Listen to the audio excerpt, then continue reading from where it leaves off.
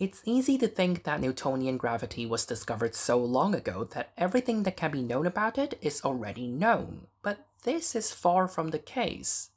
After Newton published the first edition of Principia in 1687, a pretty unknown figure, Jakob Hermann, first discovered an equally unknown quantity at the time, nowadays called the Laplace-Runge-Lenz vector, LRL for short, which is conserved quantity similar to energy and angular momentum. But this conserved quantity was so unknown that Laplace rediscovered it almost 90 years later, not knowing that someone had already discovered it.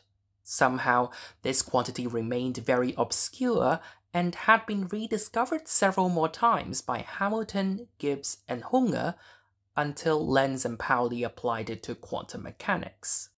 You might be baffled by how quantum mechanics was involved. The big picture is that both Newtonian gravity and the classical Coulomb force between proton and electron in a hydrogen atom scale inversely as the distance squared. So, classically, a hydrogen atom also conserves the LRL vector, but quantum mechanically, the intricate relationship between this vector and angular momentum was responsible for the degeneracies of energy levels in the hydrogen atom.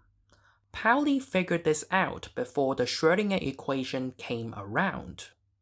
So we know something about quantum mechanics by studying a relatively obscure fact about Newtonian gravity. It is entirely possible that other obscure facts like this can tell us something about modern physics. Of course, it doesn't have to be Newtonian gravity. Maybe some other ancient problem has an unknown fact that can advance modern physics.